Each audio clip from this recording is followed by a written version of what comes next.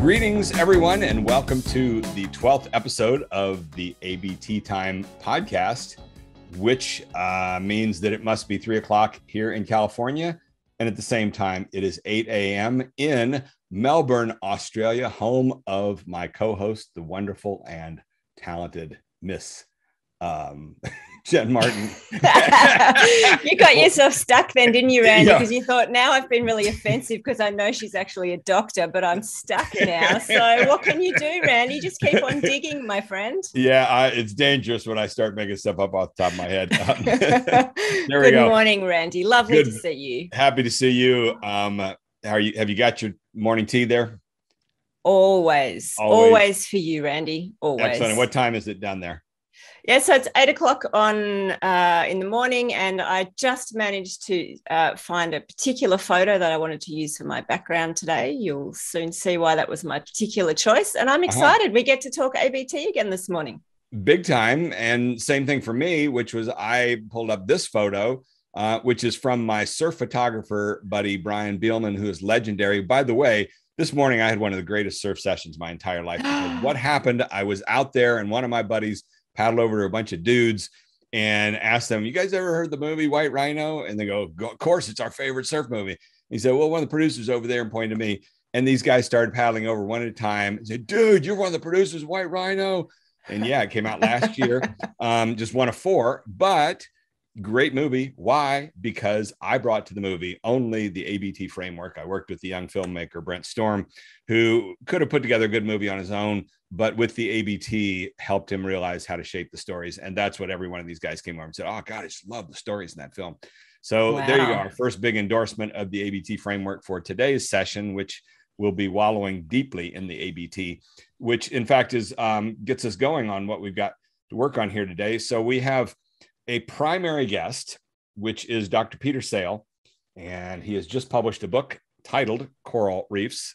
My wonderful camera here from Yale University Press. That's what we're here to talk about. And I have known him for a long time. And also joining us will be our supporting guest, Dr. Bob Steneck from the University of Maine, who's also a coral reef ecologist. The three of us have been buddies for decades. And we'll try not to get too deep into the nostalgia dimension of all this sort of stuff, but we've all got a close connection for coral reefs. At the core of this, as we know, this podcast is the ABT framework, and it's part of our narrative gym concept. So everybody listening to this, if you're in the course and you're working on narrative dimensions, this podcast will always be exploring elements of the ABT to help you strengthen your narrative intuition. So towards that end, let me begin by setting up today's episode in terms of ABT dynamics. And one of the things I've been asked over the ages is, what do you think is the best show on TV for science storytelling?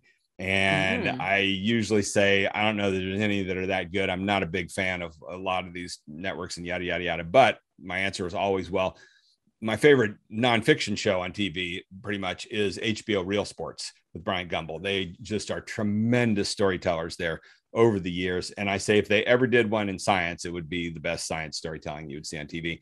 That happened in 2017. They did a segment about the Great Barrier Reef, and it was tremendous. So it had at its core a very simple ABT, which is Australia has this amazing tourism resource, the Great Barrier Reef, and it's their number one resource for tourism. But they're also major coal miners that are destroying the climate and killing the very reef that they love so much. Therefore, how do you reconcile these two things? That was the overall ABT that worked very, very well in the segment. I watched it. I loved it so much that I transcribed the voiceover, the whole thing, and then did a blog post where I broke down the narrative structure of what they'd done in these 12 minutes. And lo and behold, it embodied everything that I preach in all the books on narrative structure. You could see the 3-act structure. You could see use of superlatives, on and on, all these specifics. Posted it and into the void. 2 weeks later, out of nowhere, I get this email from Chapman Downs, the producer of the segment. Turns out he was on vacation with his wife, sitting by the pool in the Bahamas. One of her friends forwarded her my blog post, and she read it to him aloud. And of course, the whole thing was just raving about his work. And as he said to me, nobody's ever analyzed my work. I'm just the producer. I'm behind the scenes guy. but it was so great that they ordered a bottle of champagne automatically and celebrated that evening. And make a long story short, he and I are best buddies these days. I had him come to the ABT course last fall and do a guest appearance there and talked about these sorts of things. But one of the hallmarks of that segment that just shows you the strength of the narrative structure is it's 12 minutes long, and the first 3 minutes have no drama. The first 3 minutes are pure and. It's pure context setup. It's why should we love this resource, Coral Reefs? And they take Bryant Gumbel going to diving around Green Island. They show these beautiful reefs. They talk about all the marvels of the reefs. It's just 3 minutes of just beauty, like wow, wow, wow, wow, wow. And then right on the button at 3 minutes, literally the word but turns out what we're looking at here is an anomaly nowadays. Most of the reef is in really bad shape. There's still a few little pockets like this, and they launch into the whole narrative there.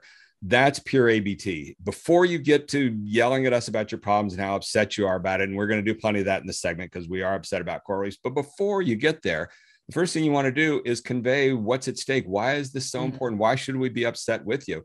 And so towards that end, what we're going to do to begin this segment is the exact same thing. Nobody's allowed to get to the butt yet. We're going to all do and for a little bit. And by the way, Jen, you're going to start this process, whether you like it or not. I didn't even warn you of this. No, I have no idea what you want me to do. Here you go. I'll try. So we're going to tap into your improv training that you may or may not have and your ability to be spontaneous. But what I want you to do is tell us your favorite story off the top of your head. You can think of your favorite moment on around a coral reef. And I know you at least went to Heron Island not that long ago, right? With the family. And so think about that experience. And if you claim that you are enthusiastic and passionate about coral reefs, which I'm sure you must be, what is that based on? Give us something that can help us relate to why you feel strongly about coral reefs. Is there one little thing? And last but not least, ideally, it would be the story of the day, the hour, the minute, the moment. Is there a single moment where you looked at something and it had a big impact on you? Take it away, Jen. Yeah, absolutely. So I do have to give the background that, I studied marine biology. So I had an intellectual understanding of coral reefs far before I ever saw one. I was fortunate enough also to go to Lizard Island, so I can tune in with you there, Randy. But the moment I want to describe is the moment that I got to share seeing turtles with my 2 young kids, because, my kids have grown up with ecologists for parents. They've heard nonstop how much we love nature. They've heard continuously how protecting nature is important. But it's so different the moment that you're out there teaching little kids how to snorkel and you're just coasting. You're in this beautiful, to us, Randy, who live in Southern Australia, warm water at Heron Island, really quite warm water at Heron Island. And, we'll get Bob Steneck to comment on that, the water temperature on the Great Barrier Reef. Keep going. Yeah. And so we're just getting our kids comfortable with snorkels and masks and just kind of coasting out there. And in fact, we haven't even got to the coral yet. That's the beauty of this. And then all of a sudden you have this divine green sea turtle just coasting along beside you. And it's that incredible moment of, not only am I deeply emotional about seeing this beautiful animal and thinking about what I know about the Great Barrier Reef and the background to this holiday of why we've chosen to come, because we want our kids to see healthy reef while they still can. But then just looking over at my kids' faces and thinking, they're never going to forget this moment of seeing this beautiful animal and not feeling like they're outside this experience, but they're inside this experience, and they can watch this animal and be close enough to feel a connection to this animal without feeling like they're doing any damage or impacting this animal, and just, floating along and watching this green turtle go about her day, his day, I don't know. It was magic, and I'll never forget seeing that through my kids' eyes. That's perfect. And the simple rule is don't tell us, show us. And that's probably what was in the back of your kids' minds. Enough about how great coral reefs are. Show us, get us out there, give us that one moment. Bingo, you did it. And then for the rest of the time, you don't ever have to try and convince them how great these coral reefs are. That's truly amazing. So I will then share my little tidbit, which is from, I started thinking this through, billions of stories, but one favorite moment for me was the summer of 1978. I was 22 years old, spent that summer in Jamaica, on the North Shore of Jamaica, the Discovery Bay Marine Lab. And the coral reefs there in the North Shore of Jamaica that summer were in their prime. They were spectacular. They were some of the most beautiful coral reefs throughout the entire Caribbean. I went there to take a summer course in coral reef ecology taught by 8 amazing instructors, one of whom was Dr. Bob Steneck, who will be joining us shortly.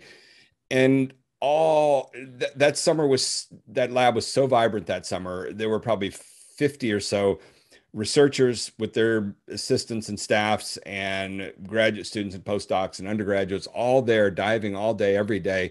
There's a whole fleet of boats and tons of scuba tanks and everybody spending all day out on the reef, all getting together at dinner that night in this big dining hall, sharing stories from the whole day. And as you showed up there, there was a whole culture to that lab because there's so much knowledge had been gathered there.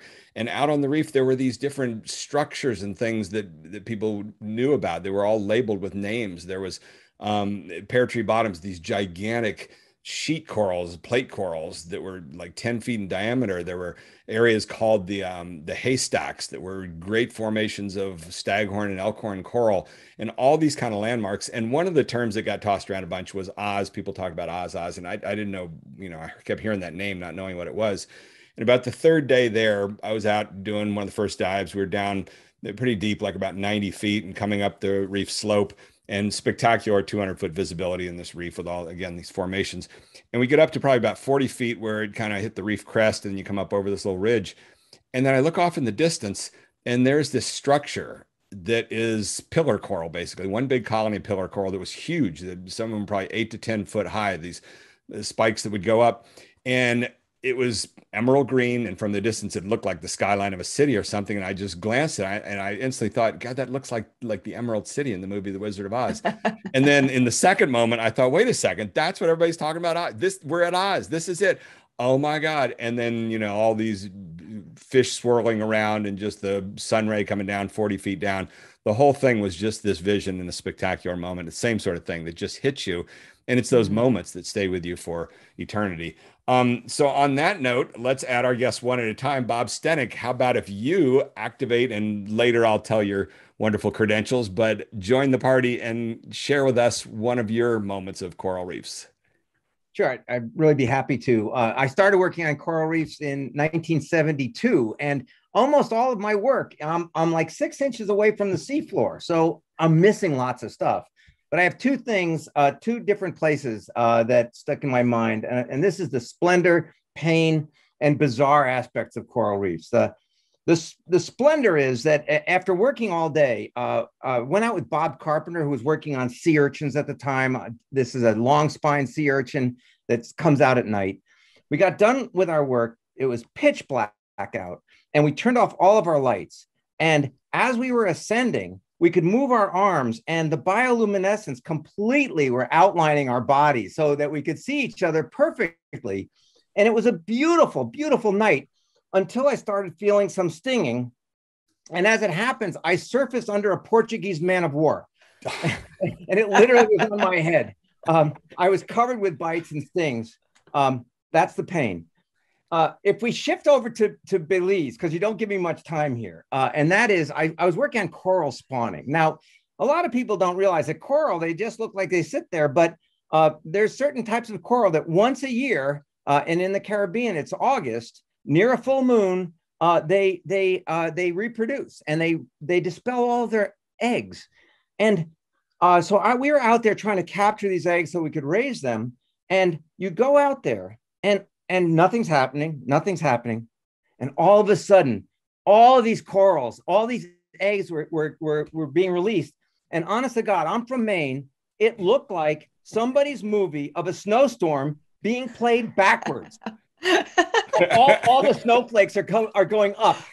And it's just one of those things. I didn't have it on film, but it's captured in my mind. So you asked for one example, I gave you two.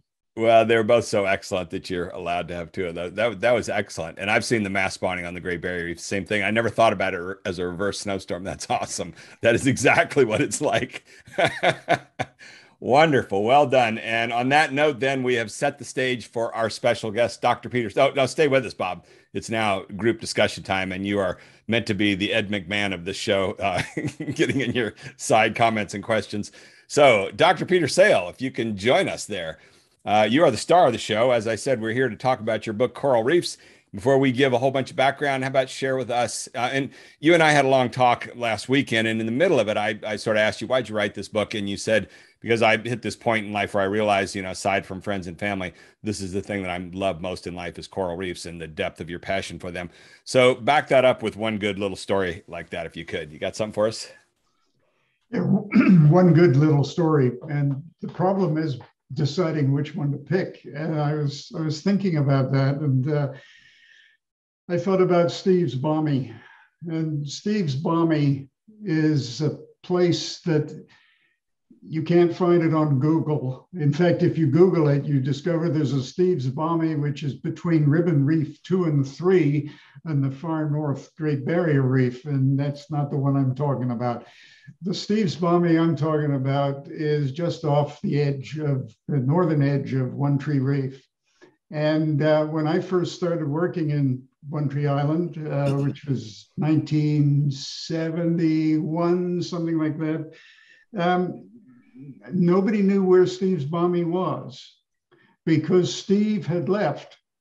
Steve had been the caretaker at One Tree Island when it was first started in the late 60s, and he'd been taken off to Lizard Island when Lizard Island got started as a research station, and his knowledge left with him. And we knew there was a Steve's Balmy, and it was apparently this beautiful mound of coral that rose from about 70 or 80 feet of water and came up close to the surface, and it was offshore from the edge of the reef, but we didn't know where it was. And anyway, some years after that, a couple of years after that, the then station manager by the name of Graham Russell rediscovered it.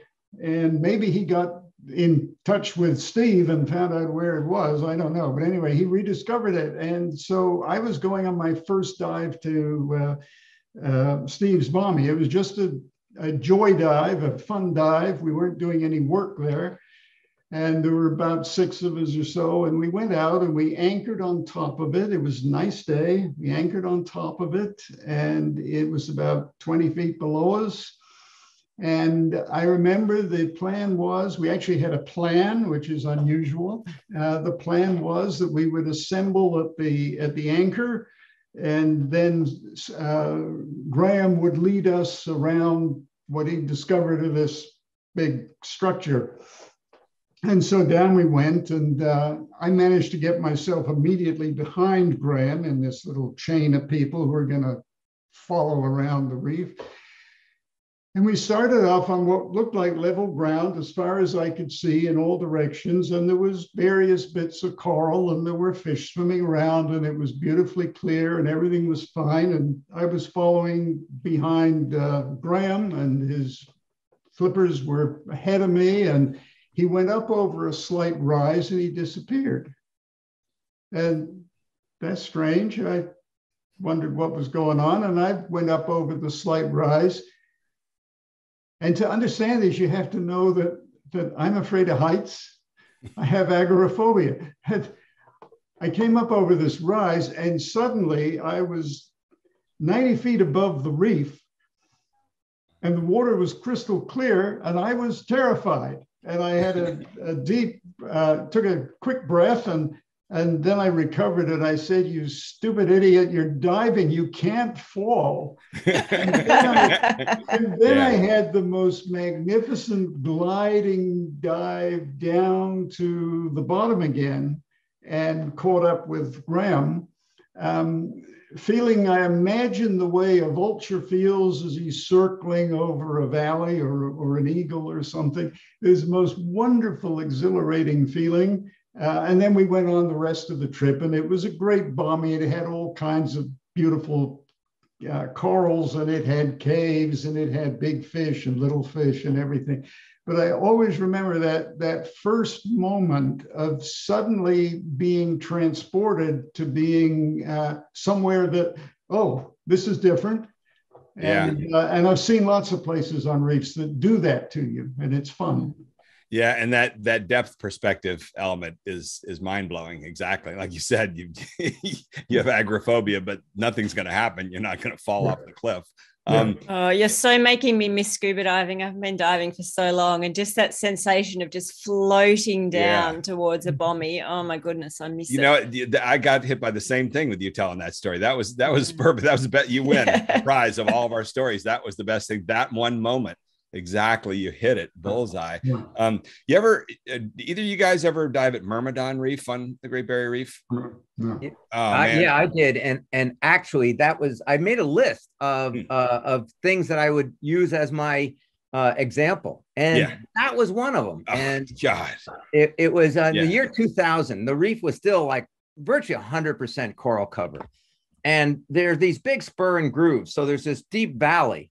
And I was doing something, so I was behind the group, and it really looked like the group in front of me were flying. You had no sense that there was water there. Yeah.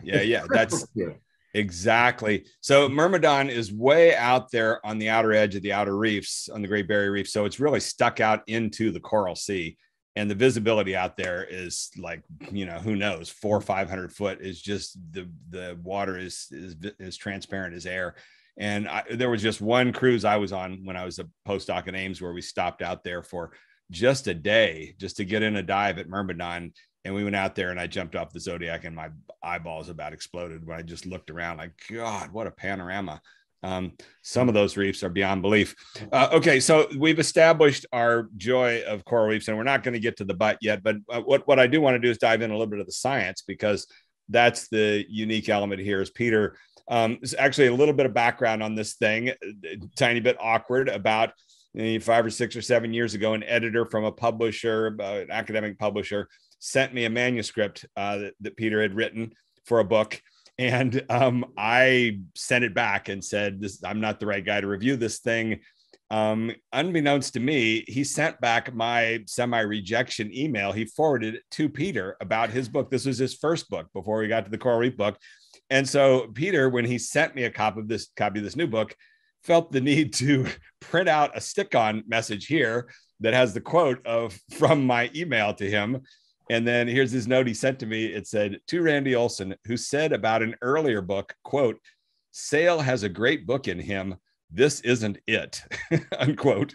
Maybe second time lucky, Peter Sale. So of all the awkward, embarrassing things to have happen, but thank goodness it is exactly right. That's what I said, was that book to me wasn't the one, because the old adage, write only what you know about. And I knew that Peter had an entire lifetime of enormous knowledge of coral reefs.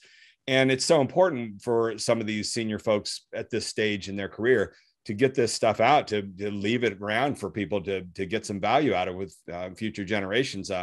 There's a bunch of scientists I know that, you know, moved on and failed to ever really synthesize what they'd learned. So I felt like there was an urgency of that. And thank goodness he did exactly that. He wrote this book. It is the book on coral reefs. That is what he's got his big body of knowledge about.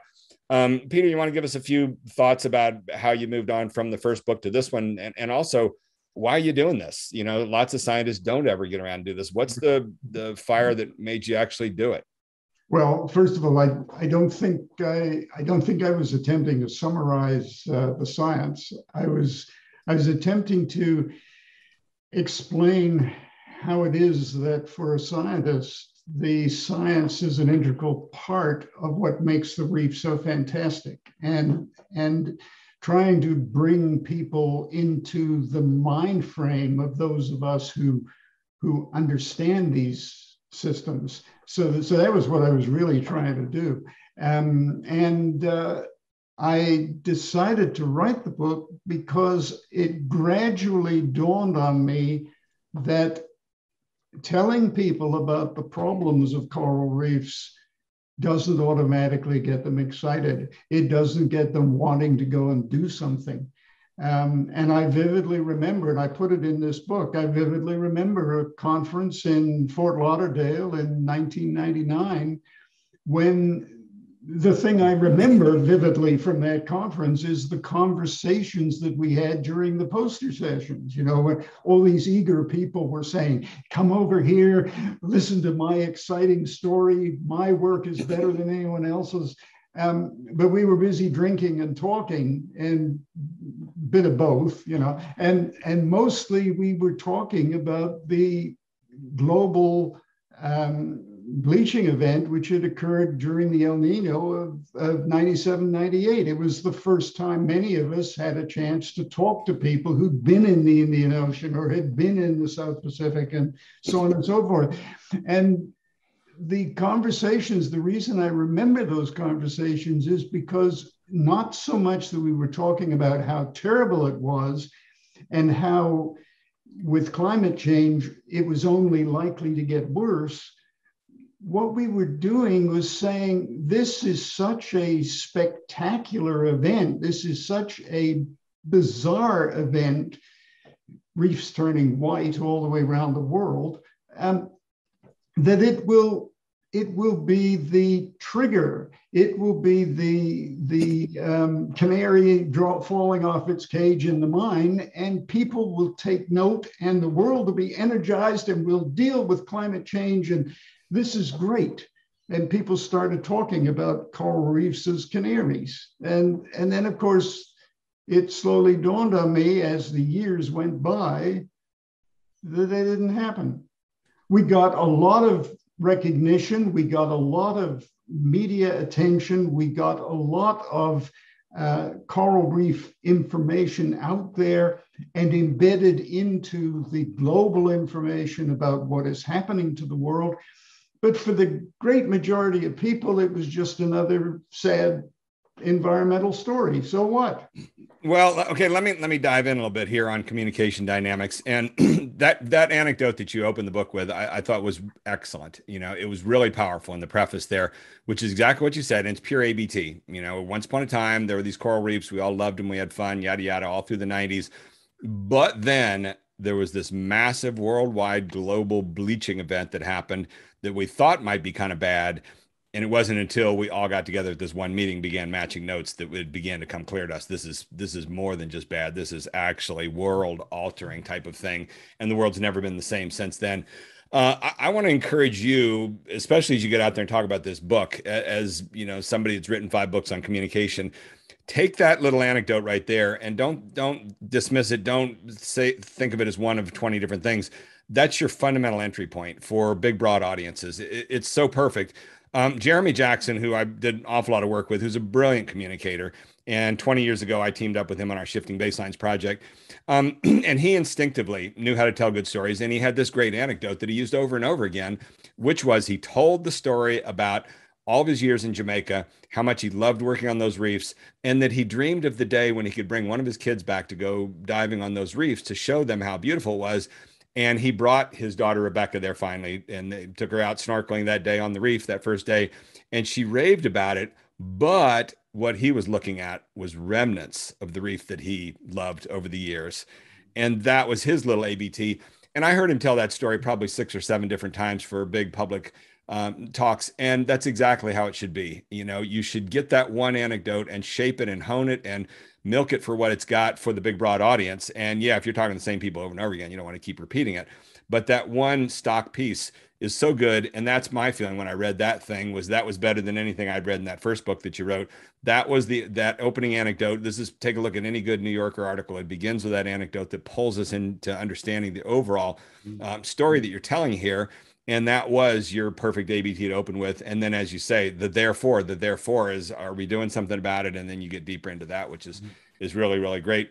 What's your feeling so far on the book and how it's going and the feedback you're getting, things like that? I think it's still a little early. I've had good feedback from people who've read it and have contacted me. Some of them people who are not scientists at all, and they've said they enjoyed it. They frequently said some of the science was a bit too technical for me, but I could understand what you were getting at and why you were telling us. And they're coming away saying they enjoyed the book. And one of my friends was saying his wife was so upset that she wanted him to put solar panels on the roof because of reading this book. Now, I mean, I didn't say anywhere in this book that people needed to put solar panels on the roof. But if that's the effect it has on some people, I'm very happy. Yeah, I want to do something. Now, Bob, let's hear your review of the book. You just got through reading it. Yeah, no, I liked it a lot, and I've heard some of these stories before, but as a science nerd, I wanted to say that I actually thought I really particularly like corals as a sort of a theoretical laboratory for ecology, and some of the major contributions Peter has made resonates with people who don't really give a darn about coral reefs. He points out very well that so many universities are found in these northern latitude places, which tend to have lower diversity. And people at Yale, like G. Evelyn Hutchinson, like to think that the way to understand a complex ecosystem is to understand all the dimensions of each species, so that a species will almost be like an atom, and you put a couple of atoms together, you have a compound, and you could reconstruct ecosystems that way. And so he was really focused on the uniqueness of species. And what Peter's work did, and he describes it nicely in the book, is he showed that, in fact, a lot of species are ecologically very similar. And maybe the better way of describing what's going on is actually focusing more on the similarity among species, but the chance events, whether there's a little coral head that is virtually empty, so the baby fish can recruit there. So from my perspective, the bigger take-home message is you were focused on what does this mean for climate change? And of course, that's huge. And as you probably know, just this week, the World Heritage folks are wondering whether the Great Barrier Reef should come off of the World Heritage site because of the mortality of the Great Barrier Reef. And that is resonating when it's dollars that are really, having an impact. Wait, hang on. Slow that down a little bit. Tell us a bit more what that news is. Okay, the Great Barrier Reef is one of the World Heritage Sites. It's part of the United Nations. And there are people who like to visit every World Heritage Site. It has very big tourist value. How many are there, you think? I don't know in total. I mean, World Heritage Sites include like the Great Pyramids, and it includes a lot of on-land historical things. I'm not sure how many are actually just biological, like the Great Barrier Reef. Hey, Matt, can you try and search World Heritage Sites, even get us some rough ballpark estimate? Are there 10 or are there 10,000 or something? But anyhow, keep going, Bob. Sorry. But the bottom line is that the value of that as a World Heritage Site has to do with the health and vigor of the Great Barrier Reef. And they are this week reevaluating whether, in fact, the degradation has gotten so severe that it should no longer be listed as a World Heritage Site. Okay, so the bottom line of all that is if they did that, that's saying to all the tourists, don't bother anymore. There's nothing to see, right? Yeah, it would have a very, very big impact, frankly. Yeah. Here, let's see. What does Matt say here? Sorry to be nerds about this. UNESCO lists 1,121 monuments in 167 countries as World Heritage Sites. So there you go. I just wanted to get a ballpark estimate on how significant that was. But that's okay. Keep going. But if you take a step back, and we mentioned this fellow, G. Evelyn Hutchinson, some of his classic papers, which started in the late 1950s, it was some of the first time ecologists started thinking about what are the bigger consequences of the loss of biodiversity. So we have to understand diversity, how many species, and why are there so many species, and how do they interact? And that was the initial impetus for him to get into this every species is unique idea. And what Peter points out well, and he points out that, really tropical rainforest people are really in the same category. When you deal with these highly diverse systems, there are better ways of abstracting to really understand what's driving that system. And just one other point that I wanted to raise, and that is when you and I were in Jamaica and we were teaching the Coral Reef ecology course, back then the notion was highly diverse ecosystems are highly stable.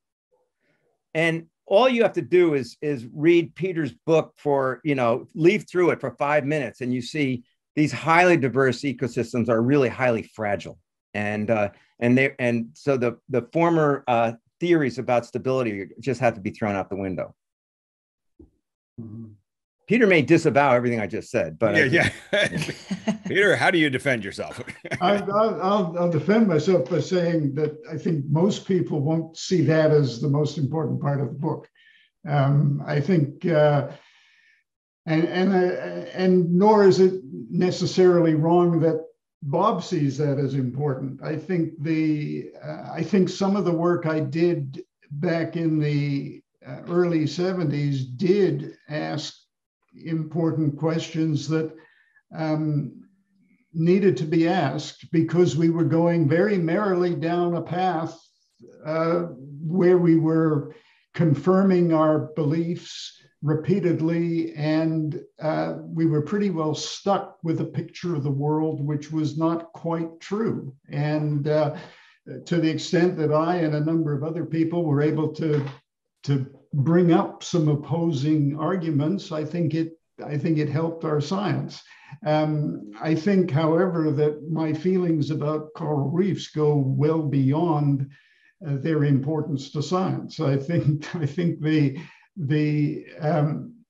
thing that has bothered me consistently, and it's been something that I was trying to think about this the other day, it's something that's been around through much of my life, is I've always had a feeling that we need to respect the natural world. And yet I look around me and I see lots and lots of people who don't have that belief.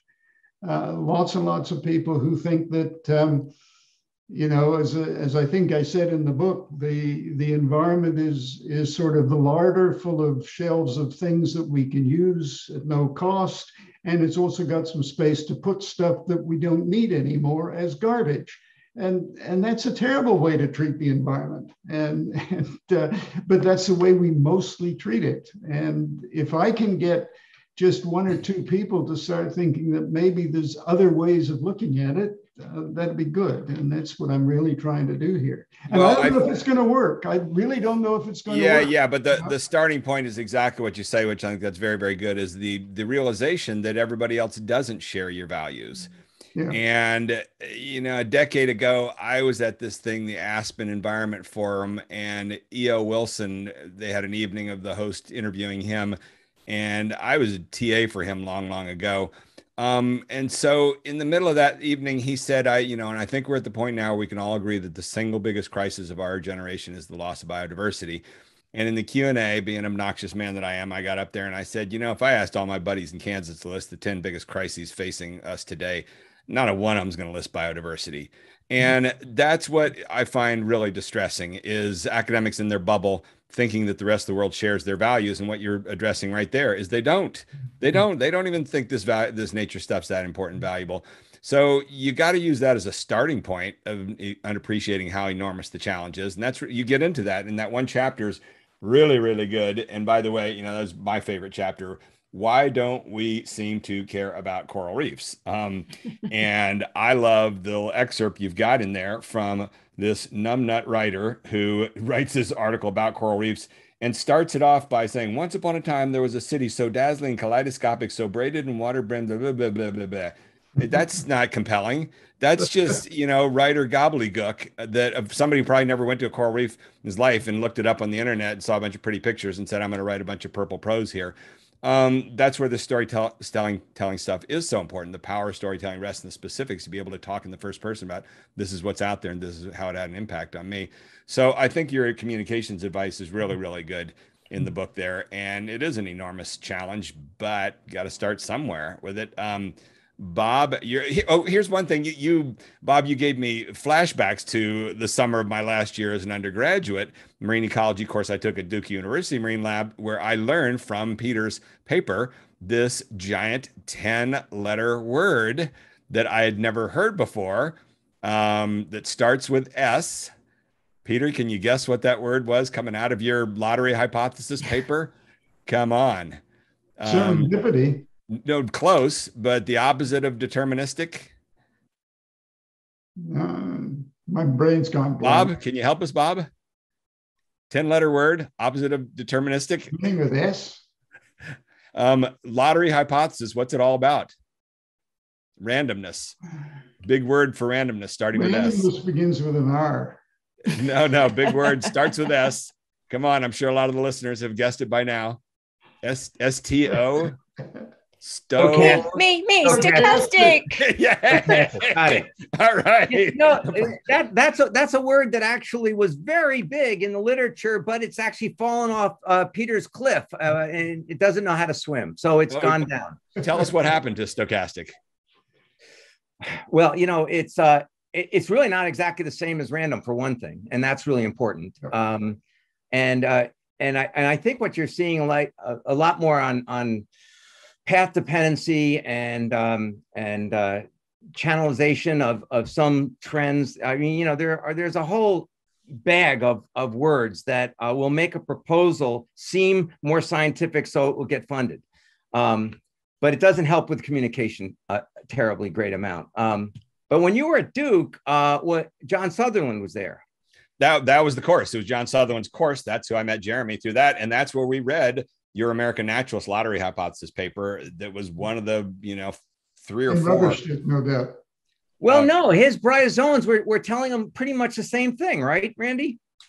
Yeah, he was really big, and he was the one that was big on that word stochastic, and I'd never heard it before. Mm-hmm. And I'd had matrix algebra actually, and worked a little bit with stochastic matrices and things of that sort. But keep going. What happened to the word stochastic? It went out of vogue. Yeah, well, I mean, all I could say is you can go to Ecology, you name it, the journal, and you can look up keywords, and you'll see the years that it shows up, and you'll see that it's spiked and it went back down. I just simply don't see it that much anymore. But where I was going with this is that John Sutherland actually was observing on little settlement plates that the bryozoans that made it were the first ones to arrive, which is exactly what Peter Sale was finding on coral reefs. Which it gives you a lot of a theory becomes more robust when entirely different systems see some of the same conclusions. I know I keep going into science, so I'm sorry about that. Well, no, but at the broader and simpler level, this is really, really interesting because it's about the things like the balance of nature concept. And there are many people out there who believe that there's these guided forces that make sure that nature all gets put together the same way, predictably, this, that, and the other thing. And it's kind of the polar opposite of that, which is, look, sometimes we can't tell you at all what's going to be out there on a coral head because it was just a bunch of random events that happened. And suddenly we got a bunch of these things. A very deep philosophical divide at some level. And those two approaches to how you look at nature that I'm sure people still are squabbling back and forth. I spent a lot of time around evolutionists that were big into non-equilibrium theory, which is kind of matches up the same basic deal. And that's a lot of what was going on back then. I mean, this is what distresses me, is to look at the societal shifts from the interactive 60s and the hippie era and everything like that was all touchy-feely, and how ecology matched those patterns. And suddenly in the 60s, at the same time, it was really popular to look at interspecific interactions. And then we got to the heartless 80s, and suddenly things started to shift back to more physical processes and less the interact. I don't know. Sometimes it leaves you a little skeptical on some of these large scale patterns. What's at work there? Is it really everybody thinking these things through? Or are they being driven by societal attitudes? I don't know. You got any thoughts on that over the ages, Peter? I think there are certainly what's the word I want? There are patterns in the way science changes that have very little to do with rational decision making. There you go. Exactly. There are things that come and go. We've gone through a period in the recent past, the last 30 years is the recent past for me, where everything's got to be high tech. And if you can use DNA, it'll be even better than if you can't. And, it's amazing what people can do with DNA. It's fantastic what people can do with really sophisticated equipment, but frequently what you find is you end up with, you've managed to amass this equipment and these techniques, and you become so embedded in continuing to use them because they're still sitting there on the shelf that you don't ask the questions anymore. You find things that you've got an answer for. And I think that we sometimes, there's a beautiful thing in Coral List today. I don't know how many of you follow Coral List, but Gene Shin, bless his heart, put a post up. There've been a lot of people talking about coral fragmentation as a way of replicating coral for recolonization purposes. And Gene just told a couple of stories of work he was doing back in the 60s that was totally unplanned. It was totally unfunded, but it got some results in terms of where coral would grow and where coral wouldn't grow, and whether a small piece of coral would grow better than a big piece of coral, and so on and so forth. And he finished his post with saying something along the lines that this work was pretty trivial and there's no way it would even get considered by a funding agency. But that's okay, it answered the question. And, you know, it answered a question in 1966 that people are still ignoring has been answered in 2021, and they're still breaking up coral and planting them out and claiming they're saving the world. Now,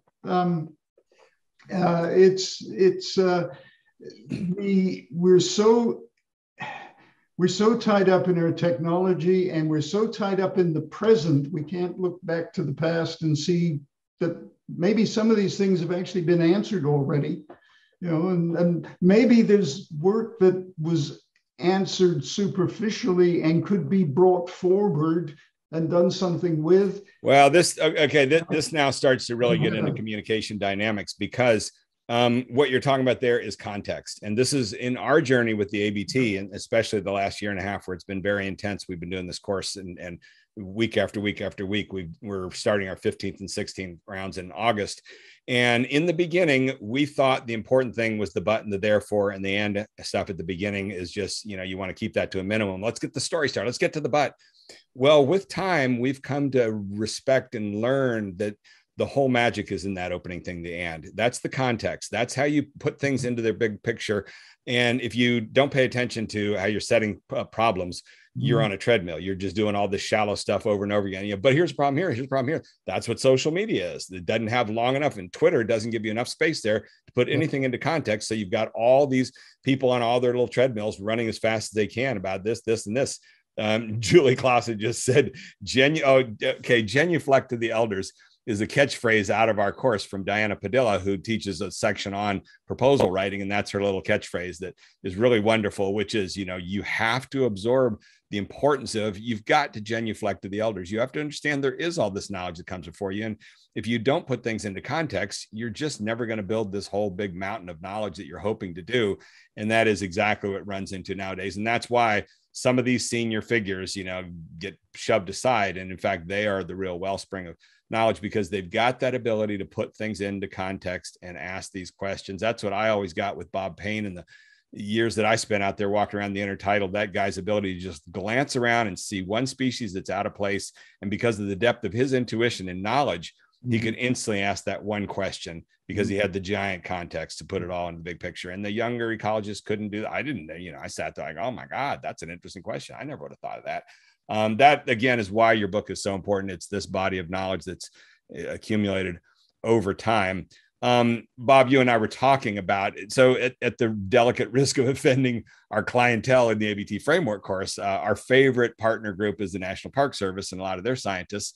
And lots of them, everybody works on their own individual ABT, the narrative of their project they're doing.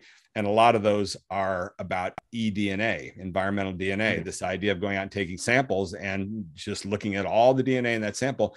And it's incredible. I'm sure it tells you volumes and volumes, but who's out there looking at these fish bumping into each other on the coral reef day in, day out? I don't know how you substitute for that. Maybe enough video cameras out there or something. Bob, your thought on that first, then we'll let Peter talk on the bigger part of that. I think that's very relevant to the issue of context, because we have a very big eDNA project going on in Maine. And what I'm hearing from people is that they can tell you presence or absence of some species that are there, that you can say virtually nothing about their abundance. And going a step further, when we try to hire somebody in the School of Marine Sciences, I keep lobbying to have somebody who can at least recognize whole organisms. I mean, we actually have, you know, they just dive right into the genome, and there's just no capacity to understand the bigger picture about how organisms interact. You can't get that out of DNA. Yeah. Mhm. Yeah. Yeah. And I think it really speaks to also what we were saying earlier about people caring. I mean, it's harder to care just about data than it is to care about organisms in their environments. So I didn't end up staying in marine biology. I became a mammal ecologist, a mammal behavioral ecologist. But my PhD was spent trekking around in a forest night after night, year after year, following around this particular species of possum. And people used to laugh at me because we were just on the edge there of the satellite technology coming out, and maybe possibly I could have done some satellite tracking rather than radio tracking of being out there on foot.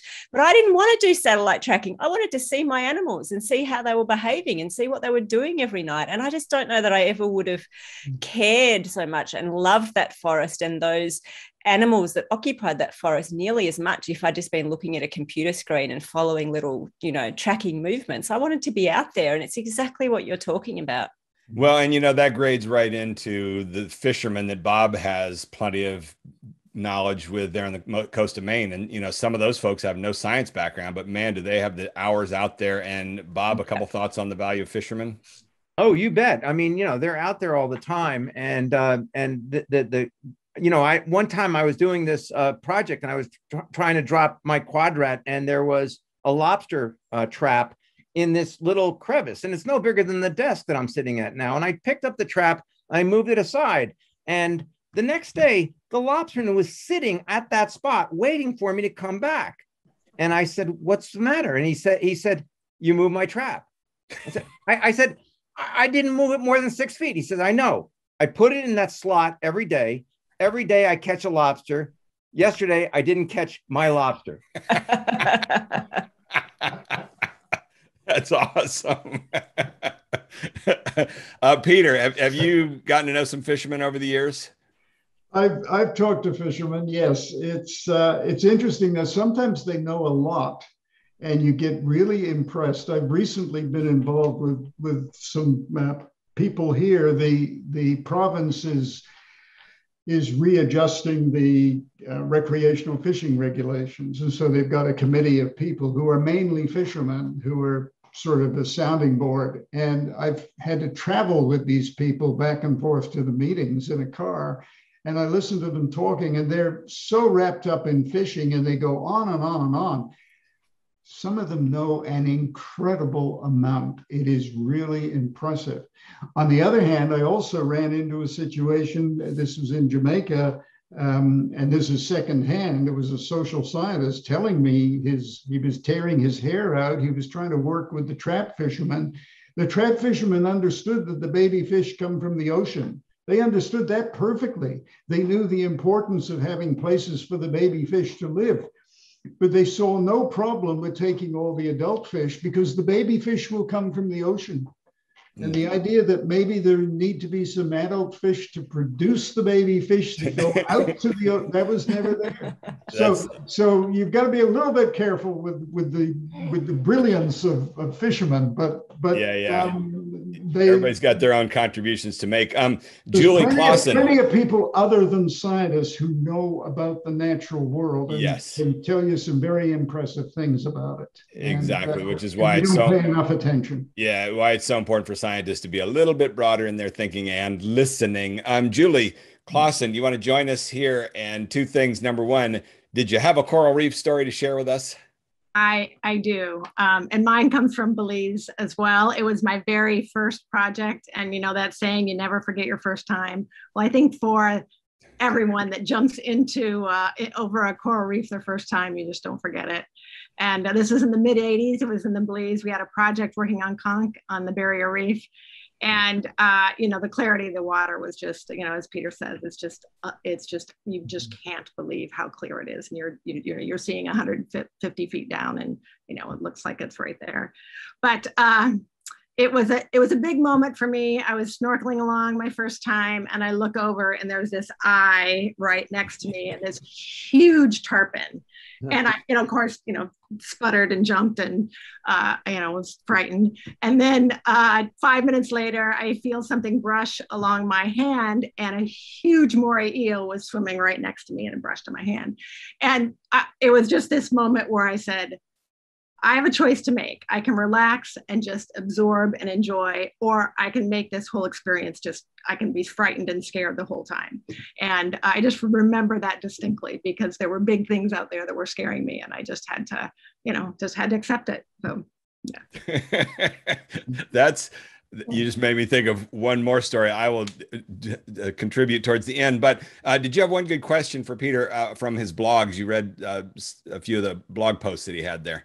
Yeah, I think that the question that I really am curious about is, why don't we care about coral reefs? I mean, the coral reefs is interesting because you have an industry that's built around it.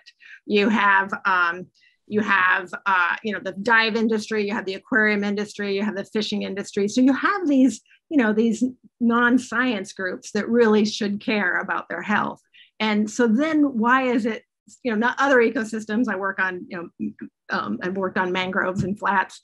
We don't have that audience. Well, I would think the dive community itself would be such a huge proponent of pushing for conservation. What's the disconnect there? Or is there a disconnect and they're just not loud enough? Part of the disconnect is the lack of understanding. There are lots and lots of, there are divers who have really taken the time to learn about what they're seeing, and they have immense knowledge, frequently knowledge that the scientists don't have. But there are also a lot of divers, probably the majority, who a pretty place is a pretty place. And it can be a pretty dead place or a pretty living place, and it's still a pretty place. And so the thing that makes the coral reef so fantastic from my point of view is irrelevant to them. And this is surprising, but that's, I think, the only explanation. So we have a situation where people who could be really in the vanguard of pushing for concern about coral reefs, who are still happily diving on things that are a pale reflection of what they used to be. And that's... Yeah. Well, that's the whole problem of shifting baselines. Exactly. People don't quite know what they've lost there precisely. And that's probably a good note for us to be wrapping up on. We could go on for a few hours, and this has been awesome. And Bob, you were a great addition to add into this whole mix. And let's see, Jen had to take off. She's got a course that she has to teach. So she raved about it. This has been one of the best episodes ever. Julie, you made me think of one last stupid story that I have to share, that I haven't thought about this since it happened a billion years ago. But at Lizard Island, I was out there on that little patch reef in front of the tent that I slept in for a year, 6 to 8 hours a day out there following larvae, sitting there about 6 to 8 foot deep on the little patch reef. All day long, staring at these little larvae coming out. And it was, the water's chilly there, so you wear a wetsuit all day long. And all of a sudden one day, something just started grabbing my crotch. And I'm kneeling on the sand flat. And like somebody, I thought it was one of my friends came up from behind me, just grabbed me right there. And I spin around, and it was a remora trying to attach itself to me right there. I don't know where it came from, but it just scared the hell out of me. Like, get away from me, you remora, you. Sorry. Okay, there's our story to wrap it all up with that I haven't even thought of for 30 years. On that note, Peter, have you got any? Well, let's see. Bob, you got a final statement for us about the wonderful book and all the people that need to read it? Yeah, Bob, no, first. it's good. It covers a terrific breadth and brings everybody to the Anthropocene, which is where we are today, and what are we going to do about it? Isn't that the truth? And on that note, Peter, have you got some advice to everybody on what to do about it, starting with getting your wonderful book? I've got no advice, except I wish people would read it, because that's why I wrote it. I think if people enjoy it, I'd love to hear from them, or I'd love to hear them tell their friends, because getting a book visible is really, really difficult these days. And so that's my plea. I think there's some stories in there that can entertain most people. And if someone reads it and thinks it's good, tell a friend or two or three. And of course, I will say, actually, all the listeners, do Peter a favor and write a great review on his Amazon page. That ends up being very important with these books, unfortunately, in the strange world that we've got today. One overarching thing I will say is that I think back 40 years ago, and there were only a few spokespersons out there for science and nature. And Jacques Cousteau was the guy that we grew up with, who, great guy, the best of intentions, but really not the science. He wasn't a scientist. So you always have to kind of set the public straight on that. He wasn't a marine biologist. He was just a popularizer, great guy. Over the years, I met so many marine biologists that I felt were really smart and really good communicators. A lot of them. That's a lot of what drove me into what I do nowadays, is not only to learn this stuff, but to go back, especially with people like Jeremy Jackson, who I've spent, a bunch of years there working with him, trying to help some of these folks communicate more effectively, because I'd like to live in a society where the spokespeople for these causes are the people that actually have the knowledge, as opposed to the people who've got the most Twitter followers, which unfortunately is what we kind of evolved into.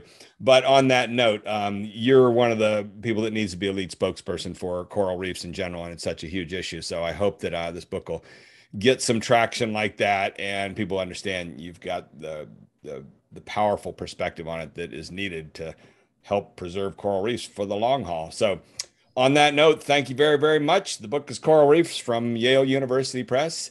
And Bob, we're going to have you back eventually as the lead guest, but you were a great wingman for today. So thank you so much. Thank you, Julie, for thoughts on Peter's blog. And everybody have a great weekend, and we'll see you next week on the ABT Time podcast. Bye-bye. Take care. See ya.